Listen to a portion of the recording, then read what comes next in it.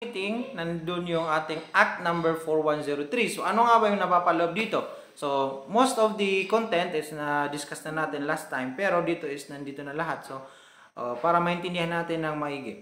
As amended by Act number 4225 and Republic Act number 4203 on June 19, 1965. So, matagal na ito batas.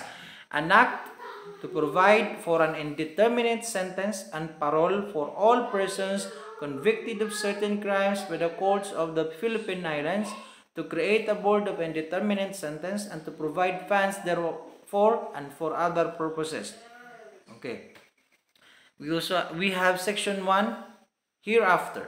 In imposing a prison sentence for an offense punished by the revised penal code or its amendments, the court shall sentence the accused to an indeterminate sentence, the maximum term of which shall be that which, in view of the attending circumstances, could be properly imposed under the rules of the said code, and the minimum which shall be within the range of the penalty next lower to the prescribed by the code for the offense. And if the offense is punishable by any other law, the court shall sentence the accused to an indeterminate sentence, the maximum term of which shall not exceed the maximum fixed by said law, and the minimum shall not be less than the minimum term prescribed by the same. So, if ever ang tao, si Mr. Juan, is napatunayang nagkasala sa batas, so meron tayong bibigay na indeterminate sentence kung saan nakalagay dyan kung hanggang kailan siya mamamalagi. So, ang nandyan is 20 years. Ibig sabihin, 20 years siyang makukulong. Hindi siya binigyan ng death penalty, for example, or life imprisonment. So, although meron tayong mga exemption, so dito dapat nakalagay yung indeterminate. Nandiyan yung hindi siya determined. Ang ibig sabihin determinate, hanggang kamatayan mo, nandiyan ka sa kulungan. Pero dito is meron tayong minimum, halimbawa 12 years, makukulong, ikaw Mr. Juan ay makukulong sa salang pagpatay at pinapatawan ng parusang pagkabilanggo mula 12 years hanggang 20 on 1 day to 20 years. So ito ay reclusion perpetua. So makikita natin 'yan. So dapat alam natin 'yan para dapat naka-indicate 'yan sa kanyang final judgment para maka-avail siya ng parole. Section 2, this act shall not apply to persons convicted of offenses punished with death penalty of life imprisonment. Yung sinabi ko kanina. So hindi ito mag-apply dun sa mga taong, dun sa mga prisoner na convicted sa death penalty or life imprisonment. Pero ngayon, wala naman tayong death penalty, so life imprisonment lang. To those convicted of treason, so nakalagay dyan, yung treason, tawag dito, traitor, for example. Halimbawa, nagkanda ka ng treason against the government. Conspiracy or proposal to commit treason, pinagkanulo mo ang iyong bansa mula sa ibang bansa. To those convicted of misprision of treason, rebellion, sedition or espionage. To those convicted of piracy, it is conducted in the sa mga dagat natin, karagatan natin, pirate, nag-conduct ng piracy. To those who are habitual delinquents, yung paulit-ulit niyang ginagawa yung krimen, so they are not qualified. To those who have escaped from confinement or evaded sentence, o yung tumakas mula sa kulungan, so they are excluded. To those who having been granted conditional pardon by the chief executive, kung nabigyan siya ng conditional pardon, so they are not allowed to apply for parole.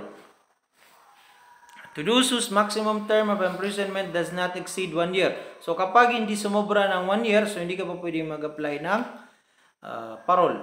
Not to those already sentenced by final judgment at the time of approval of this act, except as provided in Section 5 hereof. So mayroon tayong Section 5 mamaya sa baba.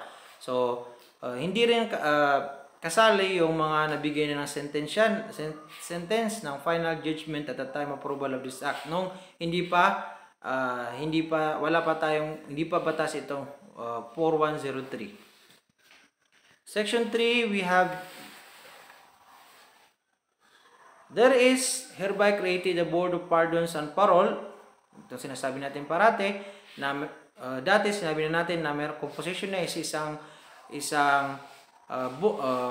chairman, which is the Secretary of Justice, tapos apat na members appointed by the President na i-appoint sila ng commission appointment na ang kanilang term of office is 6 years. Ang ilagay nyo dyan is, composition, isang chairman, siya ang Secretary of Justice. Apat na members appointed ng presidente na with the consent of the commission on appointments. Tapos ang kanilang terms of service is 6 years. Provided meron tayong ditong dapat nilang ma-attend. Provided that one member of the board shall be a trained sociologist. Sociologist, pinag-aaralan niya yung behavior, yung well-being. Sociology, yung kung paano makikipag-interact, makikipaghalubilo yung tao. Pag-aaralan niya yung well-being ng tao. One, a clergyman or educator. For example, isang teacher. O kaya isang criminologist, basta educator. One psychiatrist, isang psychiatrist. Ang isa ay isang social work, qualified training experience. Ang isa is pwedeng social work or meron siyang training sa trabaho na kasali sa Board of Parole and Provision. Board of Pardon and Parole. At least one member of the board shall be a woman. So kailangan isa sa kanila is ay babae. It's either siya ang Secretary of Justice o kaya siya ay kasali doon sa apat na 4 members. Of the members of the present board, 2 shall be designated by the President to continue until December 30. Ito, sa board exam, lumabas ito sa 2014. So, ang dalawa dyan is i-appoint, i-designate ng President hanggang December 30. So, mayroong dalawa dyan na 1966 and the other 2 shall continue until December 30, 1969. So, ito yung kung paano ginawa yung batas. In case of any vacancy in the membership of the board, a successor may be appointed to serve only for the unexpired portion of the term of the respective members. For example, ang isa sa member na yan is namatay o ang isa sa member na yan ay may kaso pending. So, yung makakapalit sa kanya, yung successor niya is may lalagay dyan sa designation na yan, limited kung kailan matatapos ang term of service ng kanyang pinalitan. For example, 3 months lang. So, 3 months lang dyan siya mamamalagi. Section 4, we have the Board of Pardons and Parole is authorized to adopt such rules and regulations as may be necessary for carrying out its functions and duties. So, the board is empowered to call upon any bureau. Okay? Meron silang dapat nakikipag-coordinate sila, office, branch, subdivision, agency, or instrumentality of the government for such assistance as it may be needed in connection with the performance of its function. Bakit? Halimbawa, sa mga kulungan, sa mga jail, o kaya sa PNP, sa NBI, any other institution na po pwedeng makatulong sa kanila para ma-implement yung kanilang work. A majority of all the members shall constitute a quorum and a majority vote shall be necessary to arrive at a decision. Of course, kailangan mayroong pag-uusapan, mayroon siyang masasabi na hindi lamang siya magsabi na wala na abstain, for example. So, kinakailangan siya bumoto dun sa lahat ng decision.